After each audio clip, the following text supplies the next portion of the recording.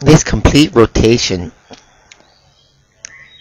We're gonna break this down later in more detail, but I just want to focus on this backswing. Look at that beautiful backswing. Her bottom part of her body stays down though. She makes a complete turn. The racket's facing to the right, and she's hitting a backhand.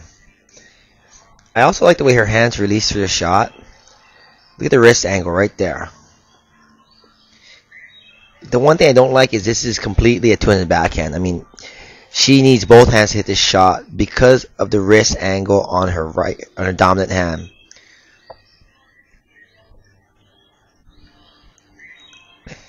She's one of the university girls that plays. This was some kind of university tournament, and they had the top schools playing all kinds of different schools. I'm not sure what team they were from. It's more of a men's tournament than a girls tournament. But great turn.